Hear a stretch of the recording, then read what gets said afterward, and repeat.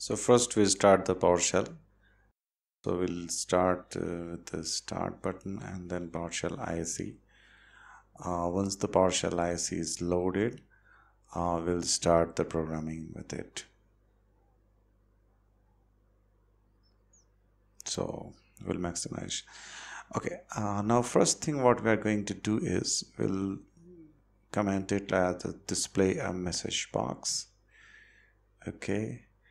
Next we will load the assembly with system dot reflection dot assembly, and then we load with the partial name. So this is the assembly we are going to load, and that is a system dot windows dot forms. So system. Okay, so this is loaded. For this, what we're going to do is we'll display the message box. Sorry about the typo. Yeah, okay. So the next is system dot windows dot forms dot message box. So that is the directive we are going to call. We'll add a message here. Okay. So now we are going to add it. So system dot windows dot forms dot message box. Okay, so yeah, we can see the drop down. Okay, now colon and then show, and then we put the message. We'll put a message we are processing, or else we can use a proceeding with next step. Okay, so now we have written it. So we'll try to run it. So we can see the message we are proceeding with the next step. Press OK, but you can see some message coming here because of we are loading the assembly. That can be avoided if we use a void before it. So we'll use a void. Now if you run it, you don't see the message, right? Okay, you just see OK. Okay. Next is what we're going to do is we'll comment it out, and we'll try some more experiments. For example, our message box was not having proper title, so we'll repeat the same system dot windows dot forms dot message box, or okay, FOR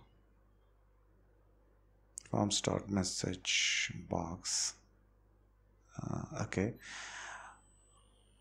and then we will we'll use the same. The only difference will be this time we are going to show the title over the message. So we are proceeding with the next step, and for this message we'll add a title. So this is working. So we'll add the title here called status. So if you run it, you can see status as a title. Okay.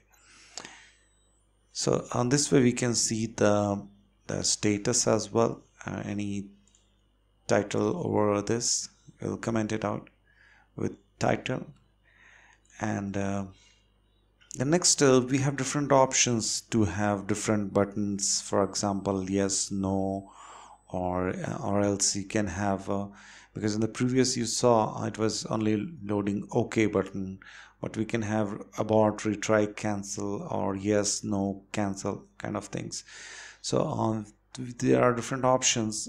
We will paste it for you so that you understand. So this is the for OK we have one. So these are different error, not error, just some levels which we can define. I'll comment it out.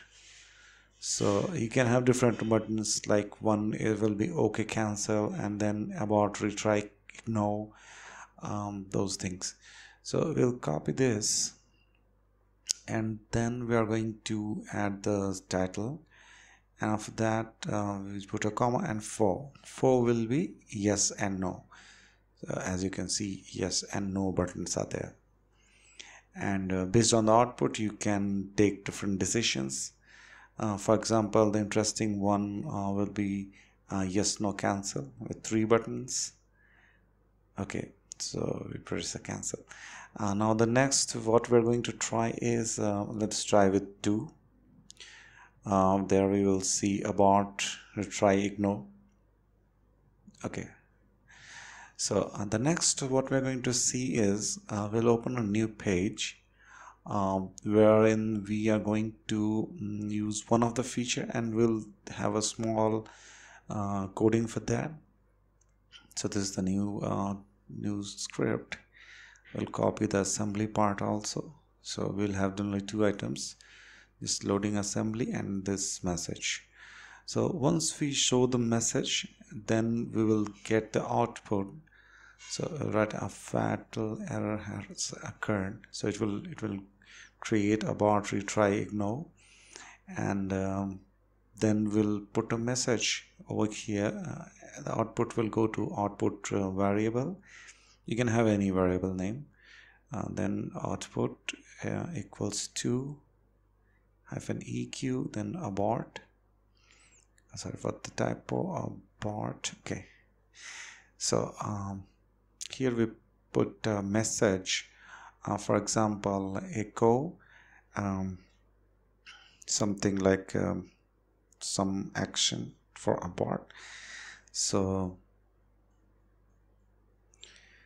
that part is going, and we run it. You can see the message, and if you press abort, some action for abort. So whatever activity is required after this, so you can see the output is very much simple, and that is the value of the button itself. If the output is yes, then it will be yes, yes. Here also we abort, and then we try the other one that is called retry. Okay, so echo some action for retry. So here we have all the options available now. The next is will not ignore is ignore, so there's no action required. You can simply ignore that. So I think this is much about this message box, and you can use in your scripts. We saw these all the values, and so just you can see them in your in my blog, and I think it can be useful for you.